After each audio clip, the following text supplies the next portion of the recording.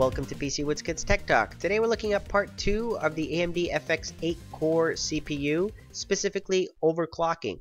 Now, what I did is I went into the BIOS and I also installed the Asus Turbo V Evo on my Scorpius AMD gaming rig. Now, on my previous video I talked about this. I have a liquid cooling kit here from Asetek. It's a radiator with 2 fans for a push-pull effect, blowing air out of the case. And I've got an HD 6870 video card. Here are all the specs. And of course, in my previous part 1 video, I ran all the benchmarks at default. Now I'm overclocking it. The Turbo V Evo basically allows you to control the voltages, the bus, all of that stuff. And I can show you here, without having to go into the BIOS, how I managed to get 4.6 gigahertz, which is my happy spot, basically, because I didn't want to, go to 5 gigahertz and burn the thing. So 22.5 on the multiplier is a happy medium there. The voltage about 1.37 volts, okay, on the CPU voltage. I didn't touch the North Bridge voltage, but I could have put it maybe to 1.2, 1.25 just to lock it in, make sure that I had enough juice there. And but things seem to be running well on auto as long as I disable all the power management features, disable turbo mode, disable anything there that restricted the extreme overclocking that I'm trying to do here, then things were basically stable. And that's where I wanted to be. 4.6 gigahertz gave me nice stable performance. That's about 20 to 30% gain depending on what applications you're running, believe it or not. So that's a huge overclocking comparison to previous videos that I've done on AMD chips.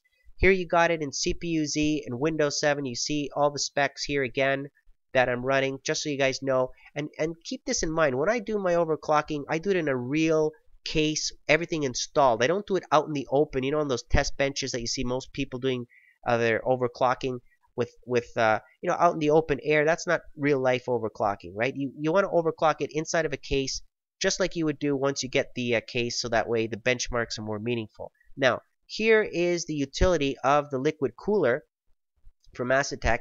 And basically it shows you the RPM of the fan speed. I have it on extreme settings, of course. It is very loud, I gotta admit. And I'm only running it on extreme settings right now because I'm overclocking it, and I'm running all 8 cores at 100%. If I run it on regular silent mode, then of course I won't be running all 8 cores at 100%. I'll just be running it just regular use, regular gaming and stuff like that. So then it's nice and quiet and silent, and it works great.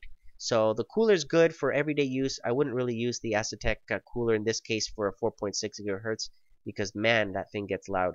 Now, 3D Mark Vantage. Let's talk about some benchmarks. Again, 20 to 30% increase in performance. It matched the Intel Core i7 2600K at 3.4 gigahertz in the scores almost, as you can see right there. But of course, I had to overclock it. So that's the main thing about this chip. Right? If you overclock this to 4.6 gigahertz, damn right you're going to get performance, right? But running it at default 3.6 gigahertz, no, right? It won't beat the Intel Core i7 that way.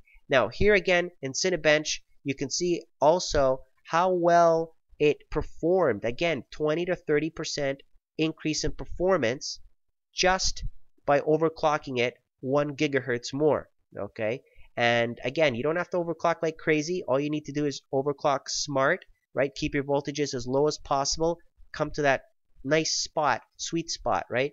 Again, W prime is another example on the calculations that it did. And it basically went from 15 seconds to 12 seconds, right, by overclocking. So I got a 3-second gain in that benchmark. Here are the benchmarks again on AIDA64. And on my part 1, I showed you CPU Queen and CPU-Z lib.